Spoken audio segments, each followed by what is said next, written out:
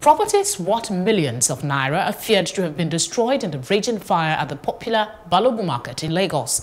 The cause of the inferno, which broke out on Wednesday morning, is yet to be ascertained, as well as the casualty figures, as at the time this report was filed.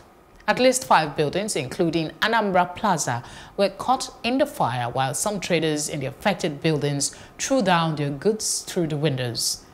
The buildings are located on Sunny Adewale Martin Street in Lagos Island area of the state.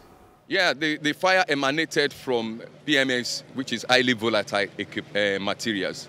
In the process of transporting PMS material, loading it into generator, there was a fire explosion. That is the beginning of this fire incident. Actually, when we activated into this place, joint effort of the Lagos State Fire Service, and then Lasema Fire Service, Federal Fire Service, NPA Fire Service, Julius Berger Fire Service, and several other key stakeholders were here on ground, and then we quickly moved into the action. We curtailed the crowd first and foremost.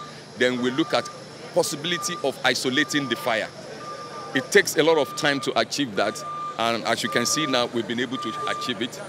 Fortunately, there were a particular building that collapsed in the process, and we're trying to curtail the fire so that no other building collapse. Our people are not keen into the orientations of what the government is doing.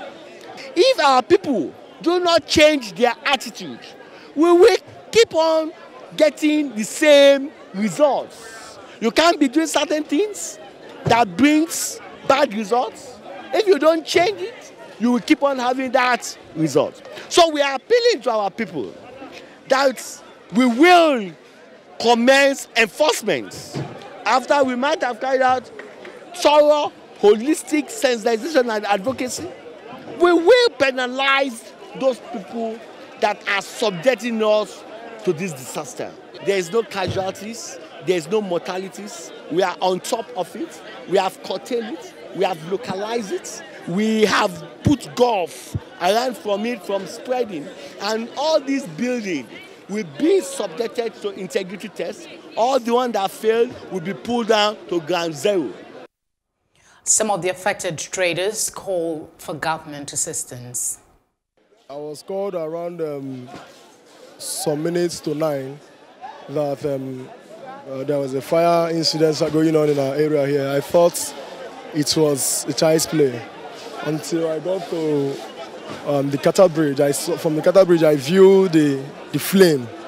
That was when I noticed that it's not a child's play. So before I could reach to my shop, everything has gone. And the goose, the shop, everything has gotten into fire. Government should help us, especially those who are really affected.